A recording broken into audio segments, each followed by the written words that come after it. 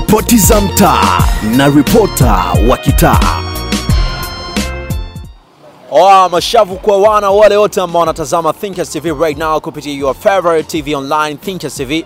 Mimi naitwa Ali Kashmiri, ripota kitaa Mr. Information. Msimu mpya wa ripoti za mtaa na ripota wa kitaa. Nilikuahidi kwamba kuna mambo mazuri yanakuja kupitia ripoti za mtaa na ripota kitaa, and that's how we do it. Na hii ni kuhakikisha basi tunaingia mtaani kuangalia vitu mbalimbali ambavyo vinaendelea. Sasa mtaani leo uhalisia unaonekana, niko kwenye Guta. Ili Guta bwana, humu ndani kuna vitu vingi. Mshikaji mmoja ambaye alikaa kabuni kusema kwamba haiwezekani maisha niseme yawe magumu ili hali kuna fursa nyingi, akaamua chonge Guta lake, akachukua Guta, alidesign kuweka vinywaji, kuweka kiburudisho cha TV, ili mradi tu avutie watu kuweza kufanya biashara zake. Sasa kana ripoti za mtaa na ripota kitaa uweze kufahamu huyu jamaa alipataje hii idea ya kutengeneza biashara ambayo inatembea, kagi glossary ambacho kinatembea. Hapa ni popote kambi, anapotaka kukaa basi anakaa, anafanya biashara, mambo yanaendelea. Sasa kana mimi uweze kufahamu hayo yote zaidi. Behind the camera ni Peters 255. Ana asante pia kwa Aacha Classic Wear kwa shati kali kuhakikisha leo hii naingia mtaani alafu najidai, au sio? Kifadha zaidi.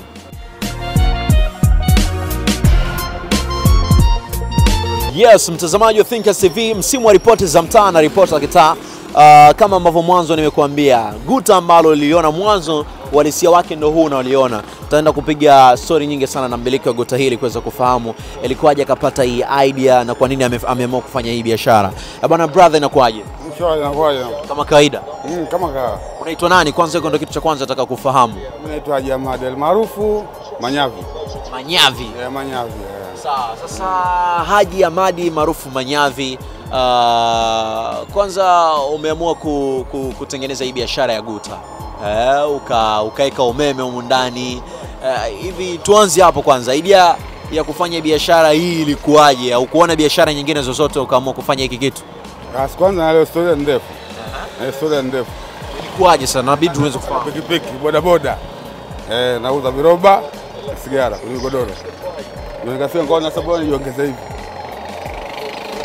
Na wakati unaanza kufanya hiki kitu, before ulikuwa unafanya shughuli gani kabla hujajishughulisha na shughuli hizi? Shughuli nyingi tulifanya, hazihesabiki.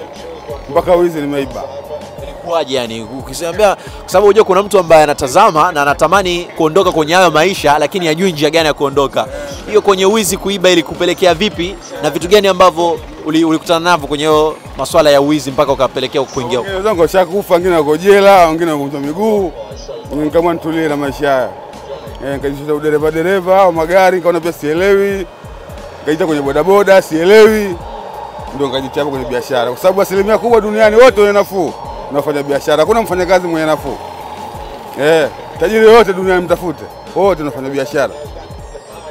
Hakuna mgonga nyundo tajiri. Sawa bwana, tajiri yote duniani ni mfanyabiashara. Hakuna tajiri ambaye anafanya kazi brother. Chukua hiyo alafu tukae nayo kupitia ripoti za mtaa. Sasa wakati nakurudisha nyuma kidogo kwenye kipindi ambacho maisha yanaendelea, wakaniambia kwamba ushai kujishughulisha na issue ya uwizi.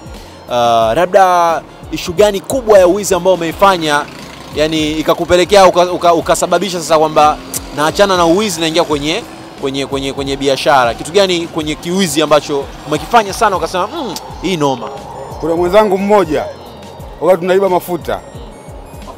mafuta petroli. Kwa tunatumia kuruka ukuta, sawa? Tunaongea na walinzi, sasa walinzi walikataa, tukafanya kwa nguvu. Hatima yake sasa wakapiga risasi juu. Kutawanyika katika kuruka ukuta sasa.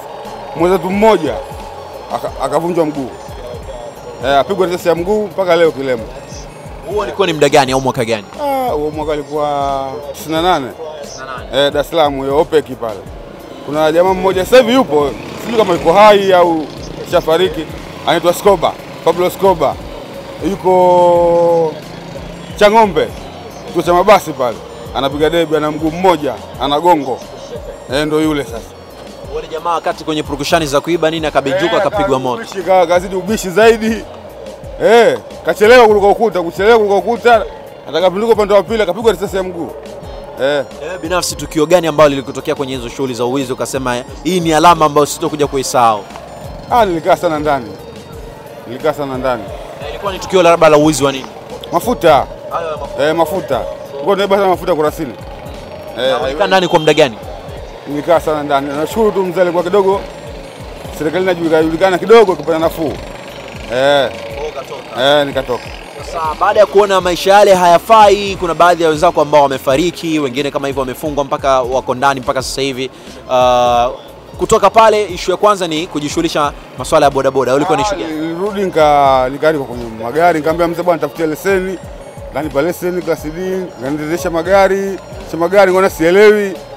Nikanunua bibi yangu ita kwenye bodaboda, ngona bodaboda pia sielewi. Soma lengo langu liko makubwa ni mfanya biashara toka niko chali. Mimi kwa sababu nikishaona ufanya biashara ndo wenye nafuu. Katika nchi yote mfanya biashara ndo wenye nafuu. Sawa. Sasa kwenye purukushani zote, kwa nini akili haraka ilifikiria kwamba unataka kudesign guta ambalo linatembea na unafanya biashara kama hivi? Ilikuwaje? Kwanza ilikuwa natembea kama na viroba. Unajua viroba vile vimefungiwa. Ulikuwa tembeza na pikipiki. Tembeza mtaji unakuwa. Ndio nikajiongeza hivi nikanunua guta. Lilikuwa bovu hili. Kwa sababu mmoja engineer karabati na lakini liko wazi. Huko napiga mahesabu ya kufunika kama hivi, lakini ilikuwa liko wazi. Kwa na udhaifu hivyo liko wazi hivyo. Changamoto ilikuwa ni nyingi, wizi na dokolewa nini. Sasa Mungu tunajua tena nikaanza kimoja nikachanga mabati hayo. Changa mabati nikapata nondo hizo mavyuma hayo nikaunga. Kabla na TV hapo. Na guta peke yake kabla hujaweka mabati hujafanya shughuli nyingine zote linagharimu kama shingapi? Ili mimi nilikuwa bovu. Ilikuwa alifai. Na ulinunua shingapi? Ilikuwa nilinunua milioni 1. Milioni 1. Na baada ya hapo ilikuwa alifai lakini. Alifai kabisa. Alifai kabisa, limeoza. Alina mipira, alina mashine. Nimeunga. Ndio hivyo natembea kwa sababu mwenyewe engineer ndio hivyo. Na ukarabati wa guta peke yake yani hujatia vitu vingine, ukarabati wa guta peke yake mpaka mabati kufunika ina cost shingapi? Mpaka limetembea hela nyingi sana. Siwezi kusema hela nyingi sana kwa sababu ilikuwa ni kidogo nilikuwa unajua maisha ya Mswahili uandiki. Lakini hela nyingi sana imeenda. Kwa sababu tairi unazoona kama unazoona tairi mpya nini, rangi nini, mpaka limetembea. Na baada ya hapo kwa nini ukuweza kufanya biashara hivi ya kufanya biashara ya kuuza bia na vinywaji vingine ukaamua uweke na TV pamoja na sound hapo? Ulishindwa kufanya hivi mpaka ukaamua uweke hivi?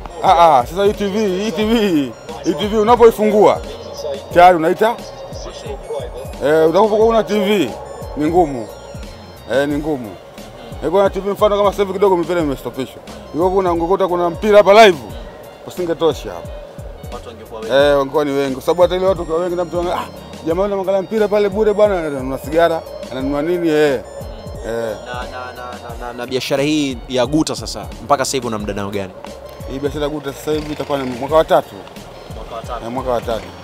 Lakini toka nifunike hapa ni mwaka mmoja. Lakini kwa nauza wazi. Na kwenye kuuza inakuaje? Yaani ni mchana ni usiku peke yake ama usiku na mchana? Yategemea. Si kama hivi mtu ana sherehe yake labda hivi ananitaka muda wote mimi natoka. Sio lazima niuze hapa. Hata kama sasa hivi simu anjo sehemu fulani. Uzuri naenda. Kwa hiyo hauna sehemu maalum. Yaani unaangalia upepo na biashara ilipo. Na biashara ilipo nikiitwa mimi naenda. Kuna vijana wengi wanajishughulisha na biashara lakini wanashindwa kuzi maintain kwa muda mrefu. Niambia ni mwaka wa 3. Unawezaje binafsi kuweza kuikaa nayo? Hiyo watu wengine mitaji inafika kipindi mpaka wanaila. Kuikaa nayo mpaka sasa hivi unaienda na maisha yanaendelea na faida unaipata, familia unaiendesha. Nilikotokea sio kuzuri. Lazima nijishikilie. Nilikotokea sio kuzuri. Bwana sawa, nilikwambia kwamba msimu wa ripoti za mtaa na ripota wa kitaa una vitu vingi ambavyo wanakuja navyo, na hii ni uhalisia kutokea kitaani all the way kutokea Lavidavi City.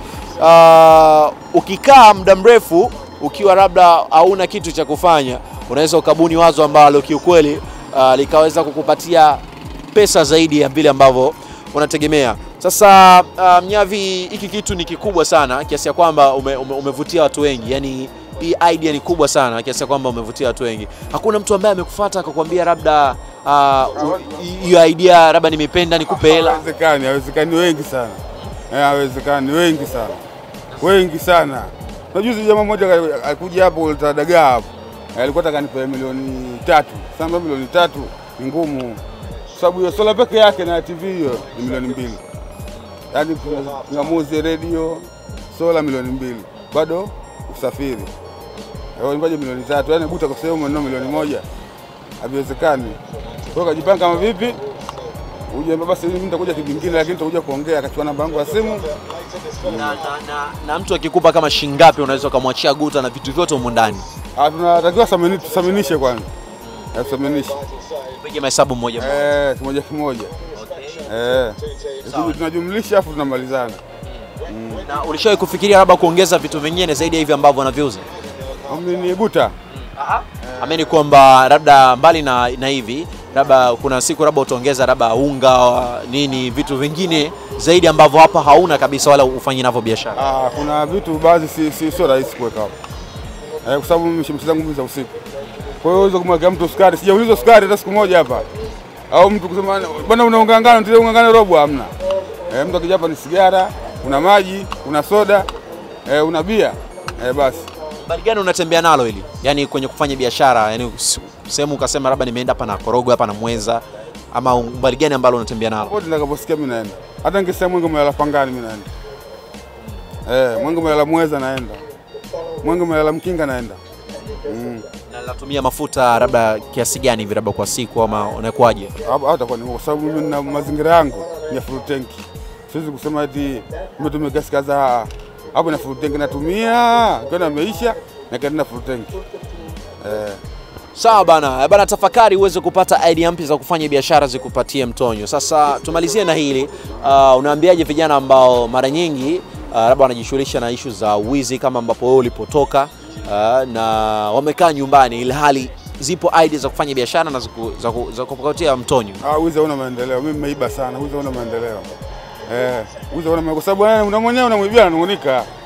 Wizi hauna maendeleo. Hata uibe vipi utaendelea. Mimi si nilivyoiba ile nilizopata ni nyingi kuliko hata biashara hii ninapofanya. Lakini hapa biashara hii unaona ni ndogo lakini iko vizuri kuliko hata mwingine naiba. Umeelewa? Kwa hiyo kwa hivi sasa ni haufikirii na unajutia kwa kile ambacho unakifanya kabisa. Tena nimechelewa ndugu yangu. Nimechelewa. Na miaka 40 sasa ndo naanza niko wapi? Nimechelewa. Na umri wenyewe ni mfupi. Sawa, labda cha mwisho cha kuambia wafanya biashara ama Watanzania kupitia Thinkers TV kwa biashara ambao unaifanya. Kama mfano kuambia wasichukulie poa. Unajua kuna watu wanachukulia poa kitu cha mtu ambacho anakifanya. Chukulie poa. Sio kitoto. Kwa sababu umeme peke yake unajua unaweka nyumba 3. Milioni na nusu nimetumia hapo. Umeme peke yake. Nyumba 3. Nyumba 3. Kwenye nyumba kwani umeweka shilingi ngapi? Si laki 3 na ngapi? Sio poa hiyo. Umeweka kwenye Guta hapo. Na kwa siku unaweza kuingiza mtonyo kama shilingi ngapi hivi? Hapo. Kama movement ziko vizuri. Naweza kuingiza laki hizo. Kama movement kama vile za mwenge. Haya nini ya nini kampeni hizi serikali hizi nani uchaguzi. Sawa, naona umetupia wauzi wa Simba. Mshabiki sana wa Simba. Nimerisi. Kutoka kwa mzee. Hatari. Unaweza ukanitajia labda kwa haraka Simba. Listi yao? So listi. Nitajie kocha tu mkuu wa Simba. Nani? Kocha Steven au Huyu. Kocha mkuu wa Simba sasa hivi. Kocha mkuu wa Simba mwenyewe, kocha mkuu wa Simba. Sawa bana, msimu mpya, ripoti za mtaa na ripota kitao walisia unaonekana, biashara zinaendelea, karibuni sana wateja. Sisi tunasema popote kambi, tukisema leo hii tunatia kambi Makorora, tunatia kambi Muweza, wapi tunaenda, Guta letu ili hapa, biashara yetu inaonekana, tunapata burudani ya TV, na watu wengine wanapata fursa ya kuangalia biashara ambazo zinaenda. Sasa hebu njoo kidogo tupige story na inakwaje brother? Safi bro. Unaitwa nani? Frank. Ndio. Hivi ukipata nafasi ya kumwambia maneno mawili au moja huyu jamaa hapa ambaye ameandaa hiki kitu, utamwambia neno gani? Ajitahidi akaze mwendo. Ajitahidi. Hiki kitu shei kukiona wapi mbali na hapa? Sijai kuona popote zaidi ya hapa. Wewe unafanya shughuli gani? Mimi ni fundi. Fundi? Wa magari. Wa magari? Au sio? Umetisha sana. Sawa bana, asante kwa time yako. Mimi nimemaliza hivyo. Ni wadau kutokea mtaani na hizi ni ripoti za mtaa. Behind the camera ndio Peters 255. Naitwa Ali Kashmiri na hii ni Thinkers TV msimu mpya. Tusikae kiree, tupige kazi, tusake do. Asante kwa mwacha classic wear.